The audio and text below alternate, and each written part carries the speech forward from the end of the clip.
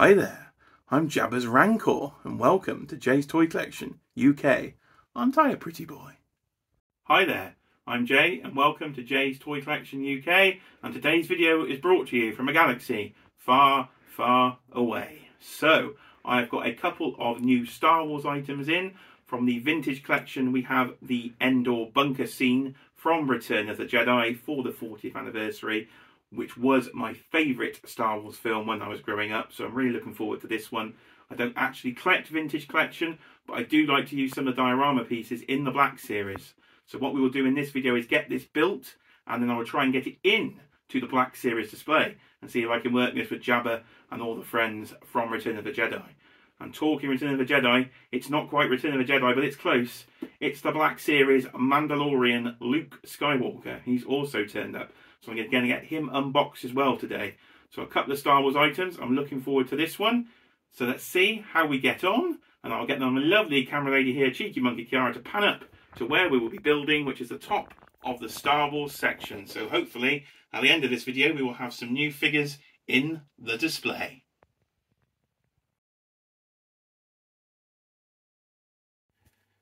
Right then, we have changed locations for the unboxing segment. We are down in the kitchen for the eagle-eyed viewers among you for the vintage collection 3 3/4 inch scale Return of the Jedi Endor bunker with Endor Rebel Commando Scout Trooper in disguise action figure. My goodness, that was a lot of words, wasn't it? So this has come from Kapow Toys here in the UK. So I'll give you a shot of the box there. You can see what you hope is inside, because of course we are on plastic-free cardboard packaging, which of course we all love. Detect my sarcasm. But with the play sets, that is more of a throwback to the Kenner days as well, because that is how they came back then. So let's get the knife in and hashtag flip open the flap. Can we do this in one little shot? Oh, just about. So what I've got to do is see where the figure is, because I don't collect the 3 3/4 inch figures. I want to keep the figure mint, because he's going to go straight on eBay, to be honest with you, because I have literally only bought this for the bunker and the Black Series display. So let's take a look at the figure first. Oh, he is unpunched as well, so they do seem to put a lot of effort into the 3 3/4 inch vintage collection figures. This is actually quite a nice figure on the card back of the Rebel Commando in disguise in the sort of Scout Trooper armour. I do like the Scout Trooper armour from Return of the Jedi. I used to have one of the figures as a kid from the Power of the Force line, and I nicknamed him Ben Scouter Bike. There you are. So he used to play about with all my other action figures on his Scouter bike, and I called him Ben. I don't know why. Maybe I thought he was Obi-Wan. So that is a look at the figure. That is the closest you'll be seeing on this video, though, because I'm not opening him, because as I say, he's going straight on eBay. So wish him goodbye. So all our pieces are going to be inside here. So what I might do is try and attempt some fancy editing here. So in 3, 2, 1, you may see a time lapse.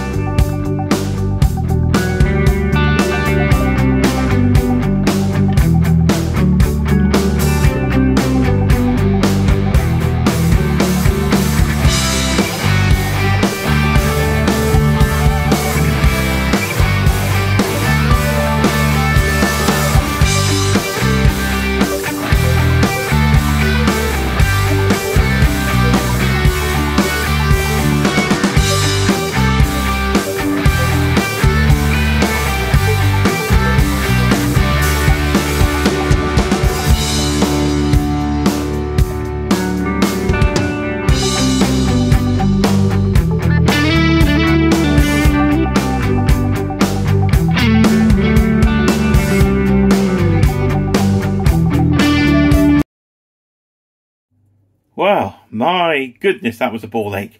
Well, it wasn't too bad. It was just me being a bit thick, I think. So it actually took 5 minutes and 46 seconds in real time. But if I've got the all the motions and everything to work there, that should be a lot quicker for your viewing pleasure. So there is the Endor bunker in 3 3/4 inch scale. And to be fair, I'm quite impressed with it, really. It was £58 overall. I do like the green sort of, the green camouflage sort of plant deco of the Endor planet on top there. You do have the sliding doors that work well, and I could actually work out how to use them. You've got the control panels and things in the side there as well. So I think it actually will work quite well as a dive piece. Obviously, it's going to scale very well to your 3 3/4, but as a background piece, I think this will work in the Black Series display. So in a later part of the video, we will get that in the display. So I'm going to take a lot of figures off to get this on. But now we will go to the Black Series and we will have a look at the Luke Skywalker figure.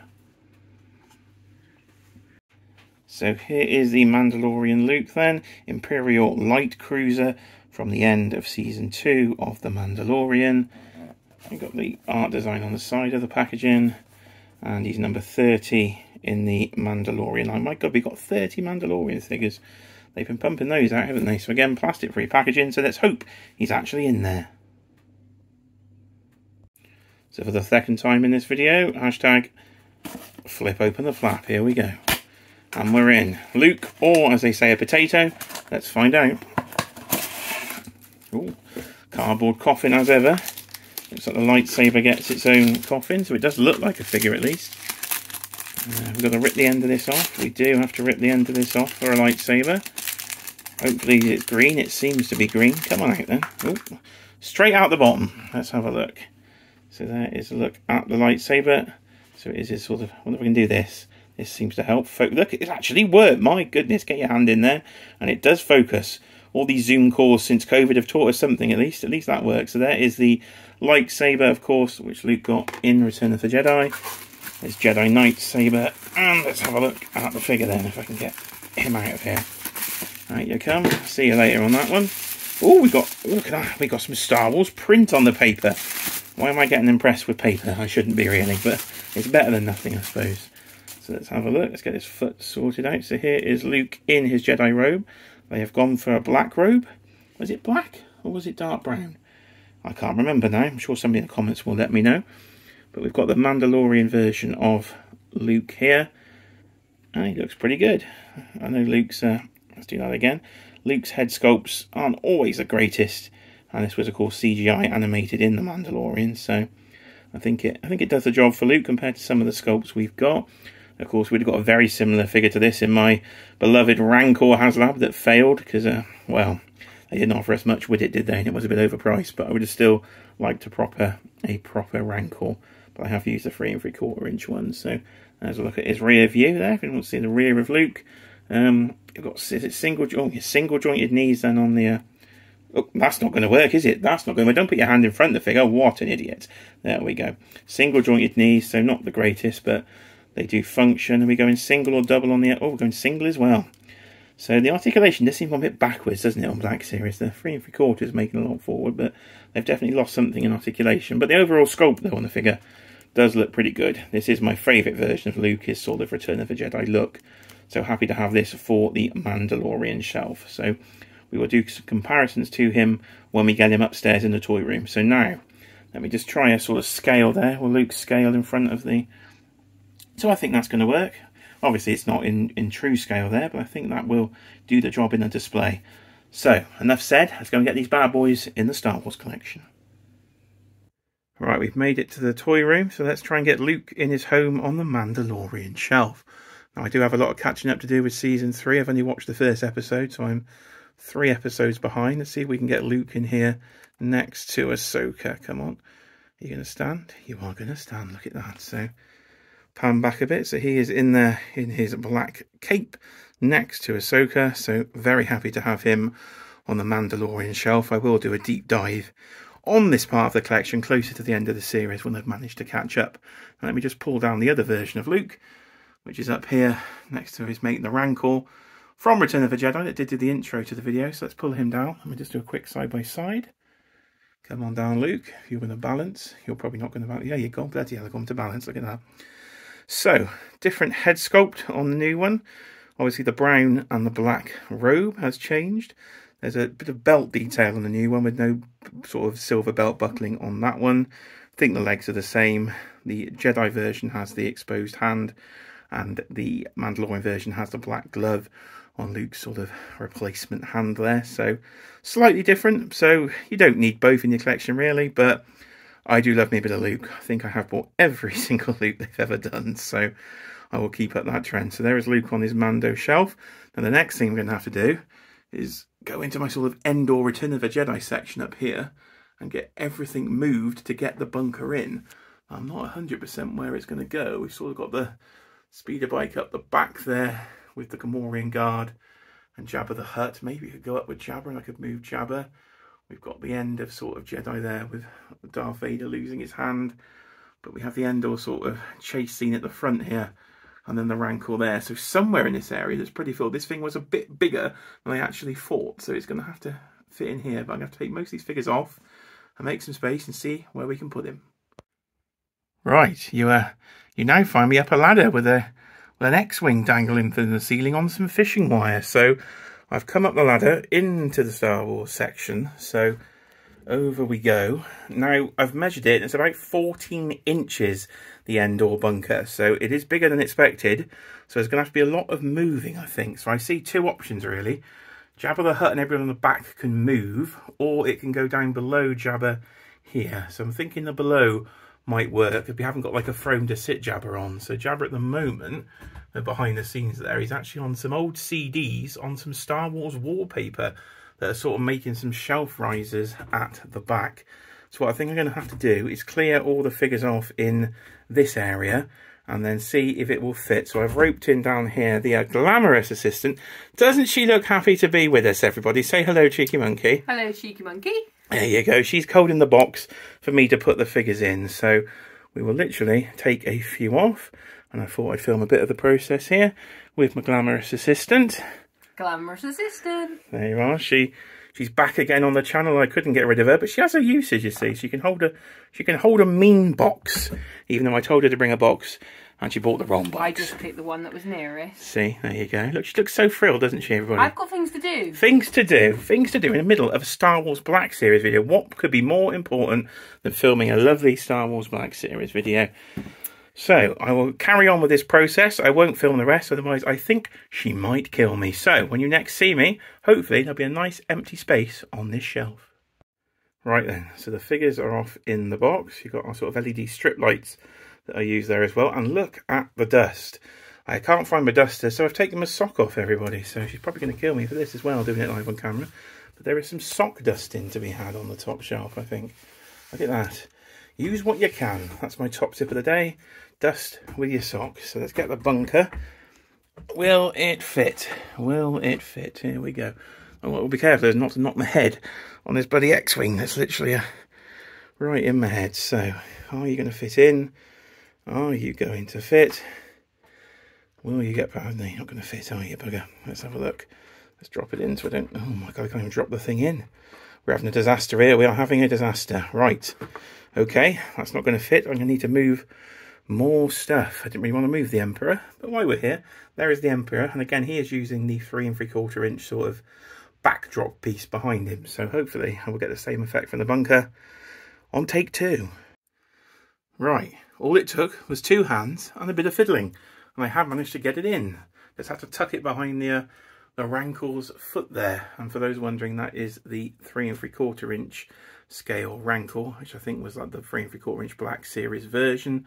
Because of course we didn't get the Haslab, but he's bodged in for scale. So this will be the view you would get from down here with the bunker below Jabba. So all sort of the Return of the Jedi figures in that section, and the Emperor on his throne is in there. So let's put some figures in and see how we get on. So perhaps in his speeder bike, we could have that flying in front of the bunker, which what I was originally envisioning.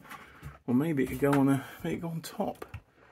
Oh, that might work. We might have some on top of the roof of the bunker action. So what I will do now is get some of the figures in and see how I can get the final display looking.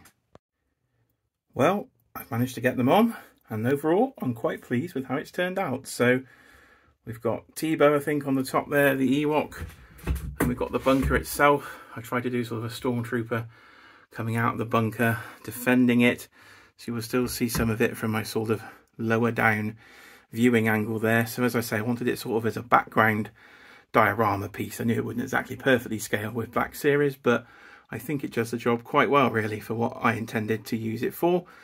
maybe I was thinking about getting the, they are doing sort of Jabba's Palace in the vintage collection, but that is quite expensive and it would take up a lot of space on the top here. So I've had a bit of a rearrange then. So Han Solo in carbonite and Bausch Leia, or the original version of her, I've gone at the back with the Scout Trooper on the speeder bike over the top. My sort of Jabba's Palace scene is again at the back of the display still on the risers with Slave Leia, the Gamorrean Guard, Bib Fortuna, Lando in disguise, and Jabba himself there. There's sort of the Emperor and Vader having a battle at the end of the film, the translucent Vader and the original unmasked version of Vader. We could do with an updated unmasked version. Then we go down to what I call Luke versus the Rancor. I do love me a Rancor, so he is fighting Luke there in his Jedi outfit on the corner. And then we go over to the ones I couldn't really fit in anywhere, which are Admiral Akbar and Lando from Return of the Jedi. Then the new version, the archive version of Bausch Leia, because she comes on the, well, the same body, but the much better head sculpt, because the head sculpt on that other one is a bit crazy. Then Ewok Village Leia, and then Paploo on the speeder bike, and then we've got Han, Luke and Leia in their sort of Endor ponchos, again with the 3-pack, or the 4-pack I should say, SDCC releases. So that is it. So now I think it does give a nice sort of background diorama piece there, sort of hidden in the display, but as I say, I do like, I can do some displaying on top of it. I might try change it up every now and then and put in one of the speeder bikes on top, but it gives a bit of greenery, it gives a nice sort of background piece overall to the collection. So that, luckily, I've done exactly what I wanted it to do, and it wasn't too bad to fit in. Just needed to sort of move the Emperor over. So quite pleased with the results on this one. So if anybody is looking to do that for a Black Series display, that is what it would look like. But of course, all the world building these days is in the 3 3/4 vintage collection. So started off on the wrong scale really, but we will stick with it now. So this is the overall display for a quick look. So I've got the retro cars, just missing one from Jedi, and I can move those two down and fill the gap. But I'd like to have sort of one of every retro card in the Star Wars collection, the same as I've done with Marvel. I started with Marvel and then sort of felt bad for Star Wars, so I thought I need to do the same thing. Hoth, again, one of my favourite scenes from the original trilogy, with the everything I can fit over there from Hoth and Boba Fett's 3 3/4 inch slave one in the corner. Couldn't fit him anywhere else really. If you want to see, there are some more vehicles here. The Millennium Falcon's over there, which is the vintage collection version, and there is the TIE Fighter hanging on the ceiling, and you've seen the X-Wing in the corner. So some more of the random Star Wars stuff in there, and then we go mainly into the Empire Strikes Back collection there with all the bounty hunters, and Rogue One is just behind it, and then the Emperor sitting on his Black Series throne with the scaled piece behind. So I just walk down the ladder and you can see sort of my view from on the floor. So that's doing just what I want, kind of disguised in there, but does the trick nicely with T-Bow on the top. So that is it, ladies and gentlemen. So that is a look at the Black Series Mandalorian Luke Skywalker, and then the 3 3/4 inch Endor bunker. So I hope you've enjoyed it. I hope I give you some ideas for your displays or anything. Anybody still collect Black Series these days? I have drastically cut down on Black Series. There's the Cantina band, just for shits and giggles, because who doesn't love the Cantina band? I waited for them to be in the sale as well. £10 a pop they were, so you can't argue with that. So as I say, I hope you've enjoyed it. Please do like, comment, and of course subscribe, as I'm on the road to 1,000 subscribers in 2023. That's the target anyway. I'm sort of well on the way to get there. So thank you for the support, everybody. And that has been a look at those two from Star Wars. So I will see you all on the next video.